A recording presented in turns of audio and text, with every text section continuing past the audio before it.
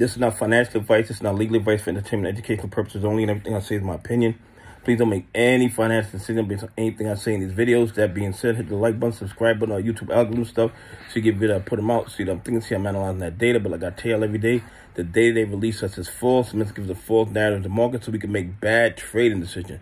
Listen, the economy is terrible, okay? Global equity funds says they've seen the biggest outflows since March of 2020. We're talking pre-pandemic.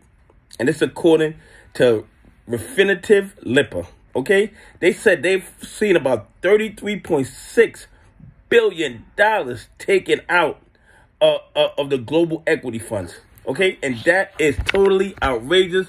That is crazy. And here's the thing.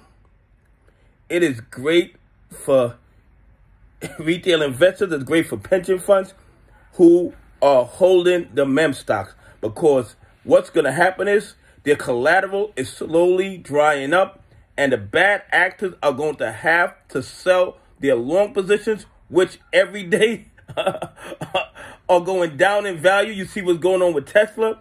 So every day their collateral is drying up. That's less liquidity. And then you know what happens after that. AMC GME to the moon. Because of recession fears, because they've raised the interest rate 400 basis points just in 2022 alone. The bad actors, the hedgies, the people that have been robbing retail investors for the last 24 months are in deep peril, and we're about to see our tendies. Anyway, hit the like button, subscribe on our YouTube algorithm. Tell me what you think. Is the global equity funds losing $33.6 billion going to help AMC go to the moon? Anyway, have a great day. God bless, and I appreciate y'all on this journey with me.